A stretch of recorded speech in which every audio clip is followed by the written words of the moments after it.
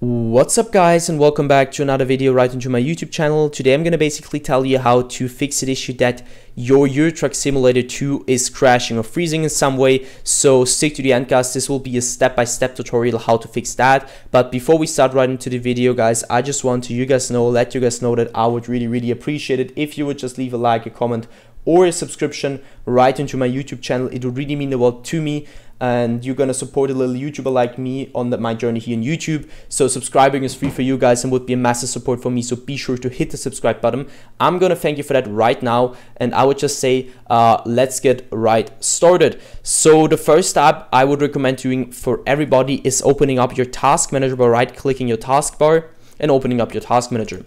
Once you're here, you're going to close every single process, background process, application, whatever. Just end the task.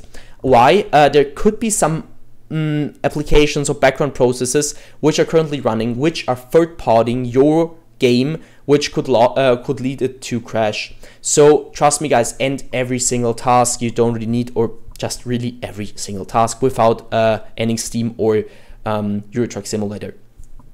And same as for startups, you're going to navigate to startup right here and disable every single program and application you don't really need to at startup. So once you finish that, you can also close your task manager again. And the next step is going to be to search an empty spot right onto your desktop, and you're going to right click it and you're going to go to your display settings. The first thing, you're going to stick to display, and now I want you to identify which is your main monitor. Of course, this also just applies if you have more than one monitor. So you need to identify which is your main monitor. Once you did that, you're gonna scroll down and go to scale and layout. Once you're here, you're gonna go to change the size of text, apps and other items. You're gonna go to 100% as recommended. Once you did that and you checked for 100%, you're gonna go down display resolution, and here I want you to check if it is the same as in game. So if you're using in game something like 1720 by 1070, you're gonna also apply that for your display resolution. Once you did that, you can also close this one down again, and the next step is gonna be to navigate to the bottom left corner of your screen, opening up your settings. Once you open up your settings, I want you to click on update and security right here.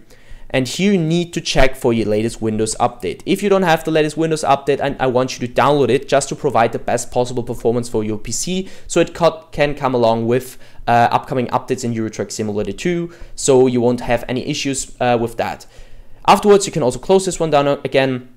And I want you to do the same for your graphics card. So if you have NVIDIA or AMD, it doesn't really matter. You just need to download the latest version of your graphics card via browser or the application. That's it for the video guys. I hope I could actually help you out with this one. If it was like that, just leave a like, a comment or a subscription right into my channel. It would really mean the world to me.